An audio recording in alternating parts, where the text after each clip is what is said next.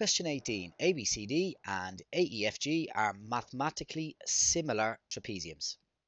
Let's just highlight that word similar because it's going to be very important to this question.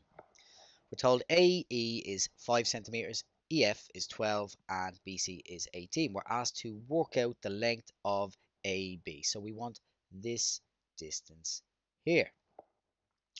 Now, because the shapes are mathematically similar, what we're going to want to work out is the length scale factor or the linear scale factor. And the way we do that is we take corresponding sides and we're going to divide them.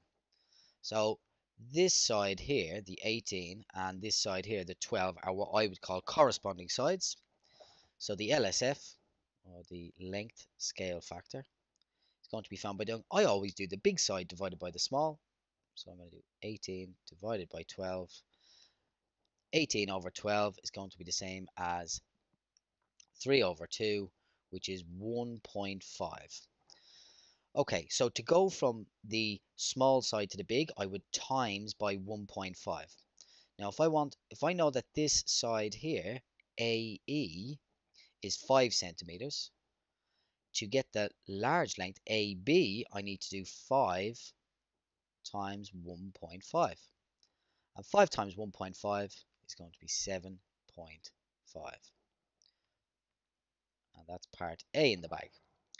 Next part, it says the trapezium AEFG has an area of 36 centimeters squared. So AEFG, so that's our small trapezium. This guy here has an area of 36 cm squared. We're asked to work out the area of the shaded region. Now, if I was normally doing this, what I would do is I'd like to know the area of the big trapezium, and then I would subtract the area of the small trapezium, and that's going to give me the shaded region. So let's go for working out the area of the big trapezium. Now, we know that the length scale factor is 1.5. We're going to need to work out something called the area scale factor. And the area scale factor is found by doing the length scale factor squared.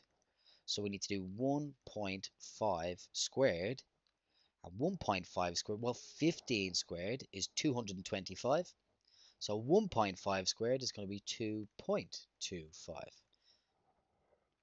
So if I know that the area of this is 36, the area of the big trapezium is going to be 36 multiplied by 2.25. So we should be able to work this out in our heads. If I double 36, so 36 times 2 is going to be 72. And 36 times 0.25. 0.25 is a quarter. So what is a quarter of 36? Hopefully you're screaming at the screen saying it's 9. So we've got 72 plus 9 is going to give me 81 centimeters squared. 81 centimeters squared. So that means the shaded region is going to be found by doing 81 centimeters squared.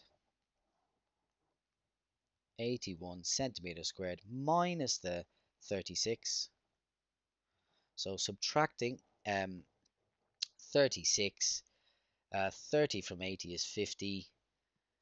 So the answer is going to be 45. Let's just double check that one. 6 and 5 is 11. 3 and 4 is 7. Carry the 1 is 81. So we're good there. 45 centimeters squared. And that should be good enough for all 3 marks.